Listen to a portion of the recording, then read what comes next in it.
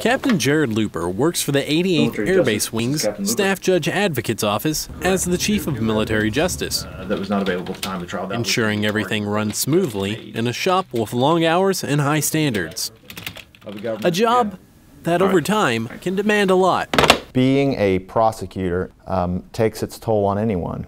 We are dealing with people at their worst. Investigations always have all kinds of unpleasant thoughts, unpleasant statements, unpleasant words, unpleasant people, unpleasant photographs, unpleasant evidence that we're dealing with.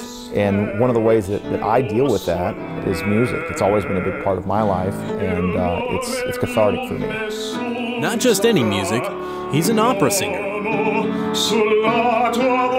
I would say that that is a very generous characterization of what to call me.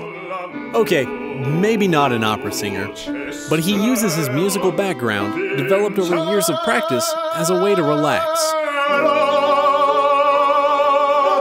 It's important for people to be able to bounce back whenever they're faced with adversity, and that's something that often happens in the military. It's important to be able to unwind. It's important to be able to push through whatever difficulties you're currently facing.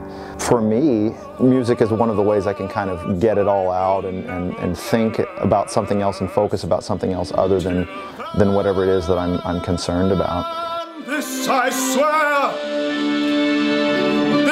swear by the stars. Singing in particular, you can really let your spirit soar, if you will. It sounds corny, but it's true.